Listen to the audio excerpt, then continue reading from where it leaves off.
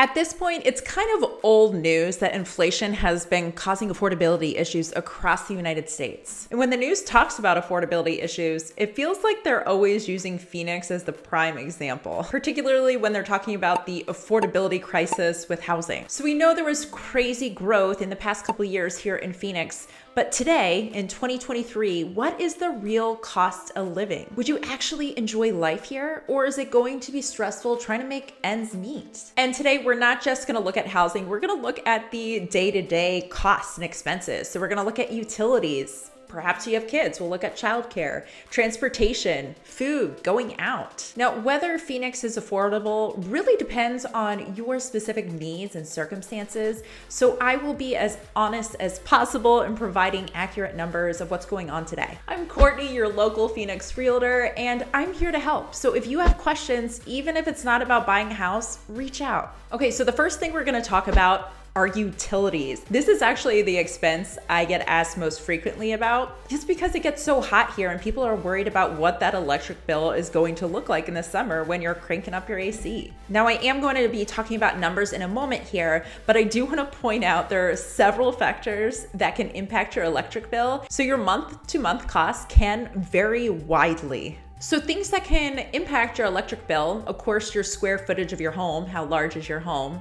Is it 1 or 2 stories? Heat likes to rise, so it can be more expensive to cool down that second story. Do you have single pane glass? Are you closing your blinds when the sun's beaming in? And of course, what temperature are you keeping your thermostat at? And also, a newer AC unit is most likely going to be more efficient, and you're probably gonna save some money. Now, the 2 main electrical companies that we have, it's SRP and APS. During the winter, you aren't gonna be using near as much electric, so it's not uncommon for a single family home to have a bill of, $70, $80. Now, as for the summer electric bill, I did take a survey and I found that a lot of people were paying around $200, a little over $200. Some people who were more conservative were able to pay around $170. However, I did talk to a few people who had larger homes and they were cranking up the AC, and it got up to like $475 a month. So you have to be conscientious if you want to keep that electrical bill down for sure. So for my home, it's about 1,600 square feet. And during the summer, we're usually paying around $175. Now, we keep our thermostat usually between the low and the mid 70s. Now, hang on. If you are from either the East Coast or the Midwest, a more humid area, you might be shocked and think that's really high. But I would say that's actually more on the cool end here, just because it's so dry. When the interior of your home is like 73 degrees, it feels way cooler than, like, let's say you're on the East Coast and have your thermostat set at 73. Now, because we have so much fluctuation with our electrical bills between the winter and the summer months, SRP and APS do have options that you can actually even out your payments throughout the year, so you're paying pretty much exactly the same every month. We also have peak hours, and this changes slightly seasonally. So basically, if your AC is jacked up during these hours, or maybe you're using a lot of your appliances during this time, it is going to be more expensive. So a lot of times people do try to complete like their laundry and cooking during these off-peak hours just to save a little bit more money. So, and I'll actually put the link below just talking about peak hours so you can see how this might impact your electrical bill. Now let's talk about the other utilities, water, sewer, and garbage. So all of these together, I pay about $75 a month. And again, when I did a survey, I found that most people were paying about $75 to $120 a month. And this really depended on if they had grass or not and if they were watering their lawn. Also, a pool will slightly impact that as well. While we are on the topic of pools, I do want to bring up that pools can be very much an unexpected cost for people. It can be quite a bit of time to actually manage your pool. So many people actually hire a pool maintenance person to come to their home, and this can range, it's $100 to $200 a month. But on top of that, more often than not, there are a lot of things that you have to do to upkeep your pool and maintain your pool. And this can be several $1,000s a year. So just keep that in mind when you're buying a house. If you aren't ready to put that money into your pool, maybe look for a home that doesn't have a pool, and maybe look for a neighborhood that has a community pool instead. Or do what I I do and go to a friend's house that has a pool. And I do want to put in a note about solar. Okay, so Arizona, we have 300 days of sunshine a year, and it seems like the perfect place to have solar. Surprisingly, it's not used as much as I would have anticipated. So solar can be very expensive. More often than not, people will have some sort of financing option with it, or they will do a lease. But there's a couple problems with this. If you are considering getting solar, just be fully aware that it can make it very difficult to sell your house down the road. Unfortunately, the majority of people do not see the value of solar. Despite what the salesmen say, it really doesn't save you that much money initially. So if you have solar financed or lease on your home, when you sell that home, the buyer takes over that lease or that financing. So that can be several extra $100s a month for them. So a lot of buyers will see a solar lease and they will run the opposite direction. All right, let's talk about food, groceries, restaurants. So of course, grocery bills are gonna vary greatly depending on the size of your family, where you shop, what type of food you eat. The best way to compare it is actually comparing it to the national average or other cities. So this is one of the areas that Phoenix is actually a good amount cheaper than the national average, approximately 3% below the national average. As far as grocery stores, Fry's is our main grocery store, but Phoenix is huge. We have pretty much every grocery store you could think of. We have Costco, Trader Joe's, Sprouts, Whole Foods, of course. And then we actually have our own bougie fine food grocery store called AJ's Fine Foods. Fry's grocery store, you can find eggs for about $2.99 a dozen. Milk is going to be about $3.89. Something I would advise you to do if you're wondering what your monthly grocery bill would actually look like, I would go to their website and actually create a cart of what your typical groceries are for a week and see what that comes up to. And I'll put the link below so you can see this if this is something that you want to check out. As far as going out to eat, we do have some very fancy high-end restaurants, particularly more in the Scottsdale area. However, if you're going to a fast food place like In-N-Out or Chick-fil-A, you're probably spending about $7 to $8 for a meal. If you're going to more of just a regular restaurant that's not super bougie, probably gonna be paying between $15 and $20 for an entree. There are some restaurants that are a little bit cheaper than this, but I would say more often than not, you're probably paying around that range. As far as adult beverages, I would say a beer, like a craft beer at a brewery, $6 to $8. A cocktail, somewhere between $10 and $15. But I will say across Phoenix Metro, there are tons of great happy hour deals. So there are ways to get around this and not pay this amount for a drink. Now we're gonna talk about transportation. Okay, so the one thing that is kind of a bummer about Phoenix is we don't have great public transportation.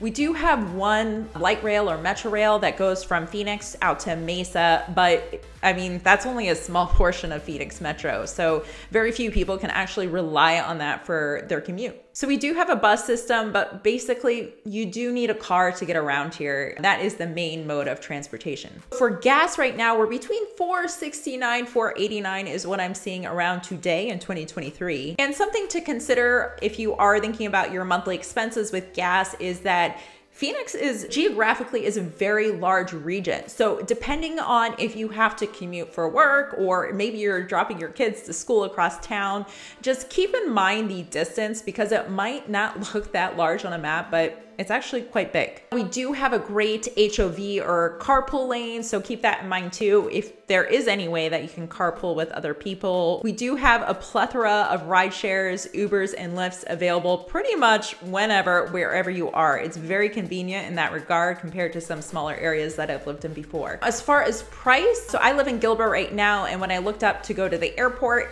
during non-peak hours, it was about $35, and it's about 15 miles away from me. During peak hours, it was about $45. If you're looking for more of a local short ride, that's probably going to cost you about $10 to $20, just depending on the location of where you're at. So if you're like in downtown Phoenix, it's gonna be a little bit more. And of course, is it during one of those surge charge times? All right, now we're gonna talk about childcare and education. If you're looking for an in-home babysitter, on average, you're probably gonna be paying in the low 20s. Now, depending on the credentials of the babysitter or nanny, you could be paying up to $30, $35. I wouldn't say this is the norm, but I have heard certain circumstances where people were paying this amount. As far as daycare or a child care center, this is going to fluctuate significantly between different suburbs of Phoenix. But overall, the average is probably going to be $800 to $1,200 a month for a child.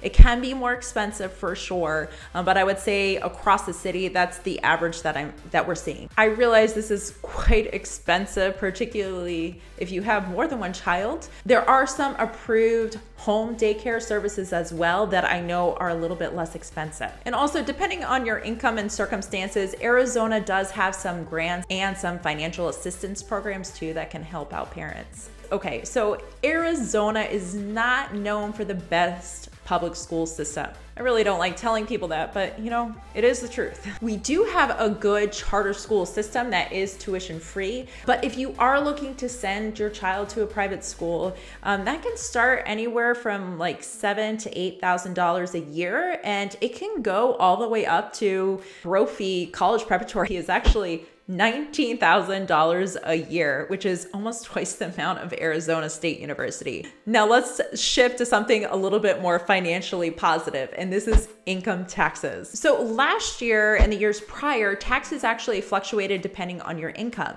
but we had some very recent changes to the state of Arizona. So for the 2023 year, so taxes that will be filed in April 2024, we are having a flat tax rate of 2.5%. Okay, so I know we're not Nevada with a 0%, but considering where most people are moving from, the states where people are moving from, this is gonna be quite a lower tax rate. What's even better than income taxes are our property taxes. So we have incredibly low property taxes here in Arizona. There's a lot going into this to figure out what this number is. I'm not gonna bore you today, but when you actually break down the numbers, most people are only paying a few $100s a month on taxes. For the median home purchase price in 2023, your taxes are probably gonna be around $200 a month. So if you're coming from California or Chicago, even Texas, this is probably gonna sound quite delightful.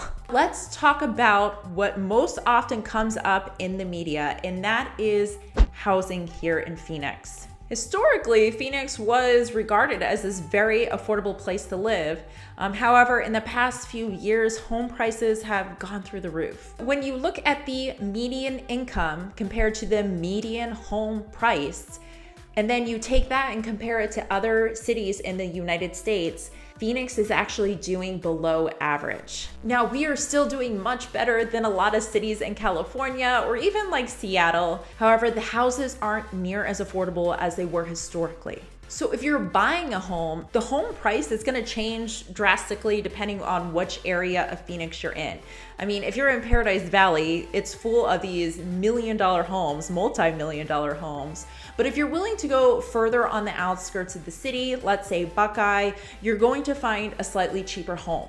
So the median home price right now today in 2023 is $433,000. However, like I said, there are some submarkets that are going to be about $50,000 cheaper. Buckeye is a good example, Maricopa as well. As far as renting, it's the same thing. It really, yes, depends on what part of Phoenix you're in. So right now, the median rent is $2,200. The median for apartment is about $1,500, where a single family home is going to be about $2,300. So when we're talking about cost of living, the most challenging part for sure is housing. However, there are a lot of areas within the city that are much more affordable. I did have another video that I made. You can check it out right here. And it talks about some of my favorite areas that does have more affordable rentals and homes to buy. And if you need any help finding either affordable housing or navigating your move down here to Arizona, please reach out. I'm here to help. And again, thank you so much for your time, and I hope you have a fantastic day.